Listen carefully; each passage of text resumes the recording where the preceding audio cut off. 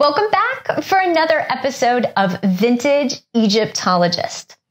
Today we're going to be talking about scents, perfumes, and incense in ancient Egypt.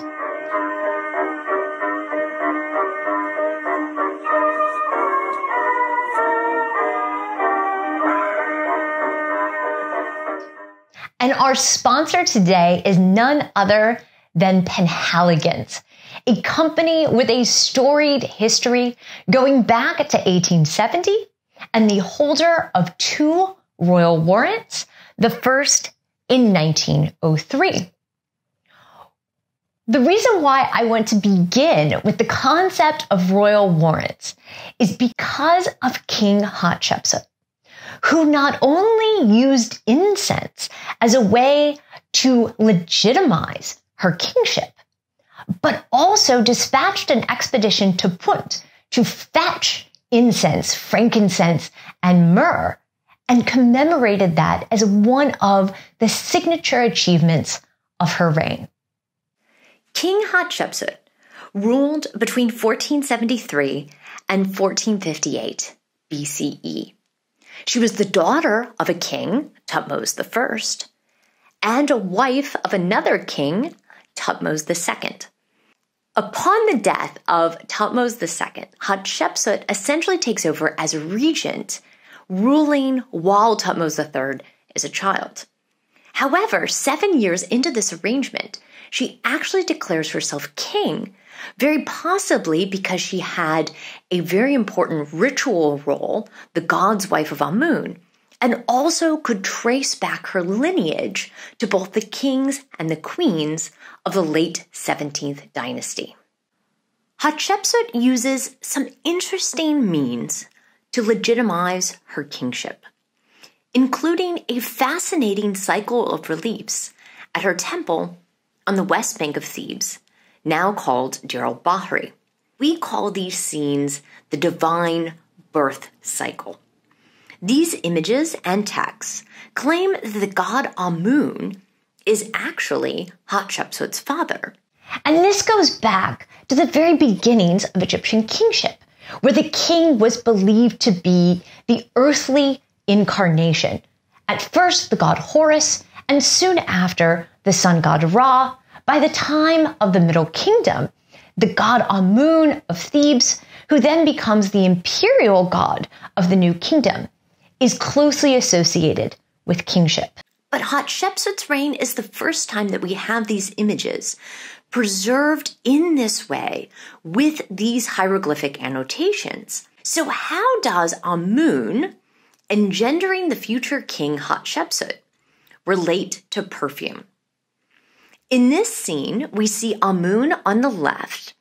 His crown is mostly damaged, but we know from many other examples of Amun that he would have been wearing a crown with 2 tall ostrich plumes. And on the right, we see Queen Ahmosa, who is Hatshepsut's mother. Ahmosa and Amun's legs are crossed, and he is giving the sign of life both to her nostrils and into her palm. These are subtle ways in which the Egyptians express intimacy. The hieroglyphic text is a bit more explicit. Quote, "Words spoken by Amun-Ra, lord of the thrones of the 2 lands, foremost of his private apartment. After he made his transformation into the majesty of this her husband Thutmose, given life." So that is how Amun-Ra gains entry into the queen's bedroom. He transforms into the king, into Thutmose I. The hieroglyphic text then continues.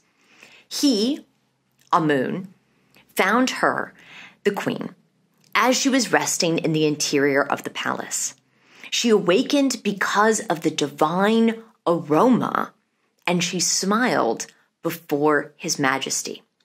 So what gives the god away, what indicates to the queen that it is Amun and not her husband Thutmose I, is how he smells. After the actual divine conception occurs, we read how, quote, Love of him coursed through all of her limbs, and the palace was inundated with divine aroma. Every one of his scents was from Punt.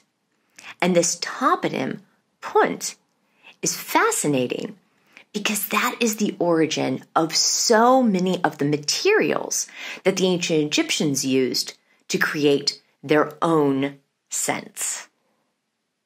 It is difficult to pinpoint exactly the ancient location of Punt. However, we know from Hatshepsut's reliefs that she dispatched a maritime expedition. She had ships built, dismantled, taken across the eastern desert, probably on the Wadi Hammamat road, reassembled, and launched south along the Red Sea. And we have fabulous depictions of the sorts of fish that the sailors encountered. When the Egyptian expedition brought back from Punt Antiu trees that would produce the incense that would be burnt upon the altars of temples throughout Egypt. We know that by doing this, Hatshepsut was fulfilling the promises that she made to her divine father, Amun. The ancient Egyptians had several different words for incense. The main word is senecher, which literally means to make divine. So the root necher, meaning God, or necheri, divine, with a causative S prefix, thus to make divine. Another word for incense the Egyptians use is kapet, and that root refers to smoke or burning. And it's really interesting that the ancient Egyptian word kapet thus has the same etymology of our word perfume, which goes back to Latin meaning from smoke, because the easiest way to release a scent in antiquity was through burning. In addition to temple ritual, burning incense for the gods, the ancient Egyptians also used scents during celebrations. And this is where we get that concept of the perfume-infused wax cones that people would place on top of their wigs during giant festival celebrations. This Ramesses tomb painting is a brilliant example of how ancient Egyptian art is full of scents.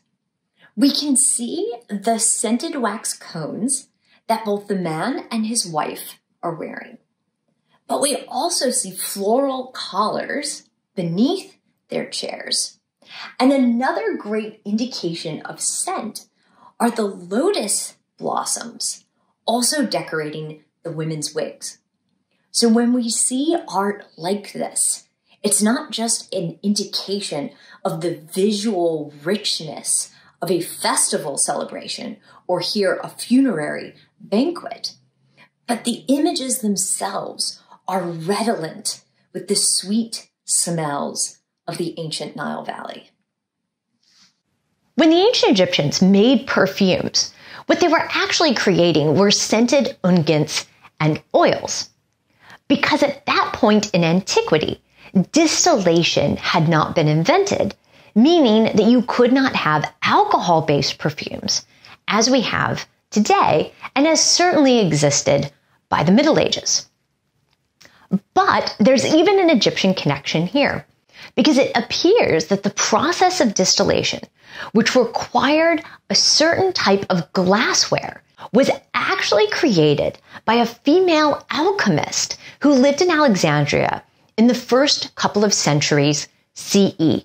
Maria of Alexandria, the alchemist, thus set the stage for later developments of distillation and perfumes that we can enjoy today, such as the remarkable historical and trade routes collections at Penhaligon's.